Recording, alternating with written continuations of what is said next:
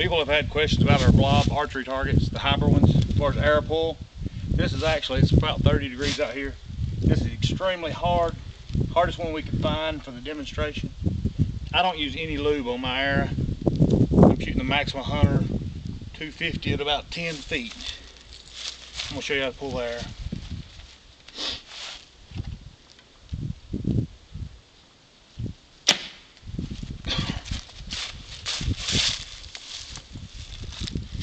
I put my leg up against the target, and this is by third hand archery. It's an air puller. Any of them will work, but it's one I happen to have. Grab it against the shaft, not way out here. Place your hand on the target, and it's that simple. So hopefully that answers any of y'all's questions about the air pull on the BLOB archery target.